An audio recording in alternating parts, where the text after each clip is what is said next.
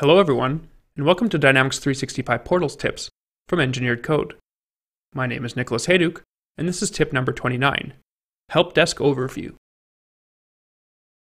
The Help Desk functionality exists in most of the out-of-the-box portals, including the Employee and Customer Self-Service portals, the Community portal, and the Partner portal. It is one of the most common reasons that an organization first considers a portal.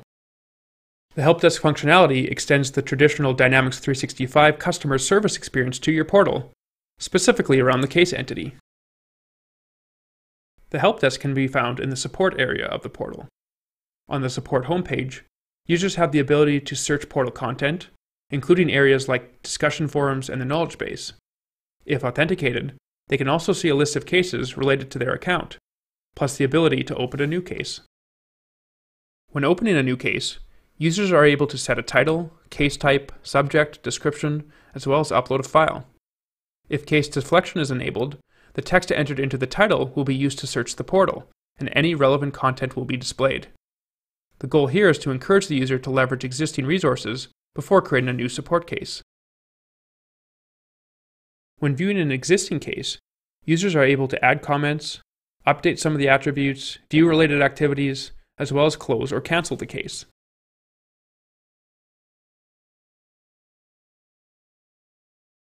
One of the great things about the Help Desk functionality is that it has been primarily developed using the Dynamics 365 Portals features like entity lists and entity forms, as opposed to custom website code. This means that a lot of the functionality is customizable, including which fields show up on the lists and forms. If you need a customized Help Desk experience, leveraging the out-of-the-box Help Desk is a great way to jumpstart your development. Thanks for watching, and I hope you found the Dynamics 365 Portals tip number 29 from Engineered Code on the Help Desk functionality useful.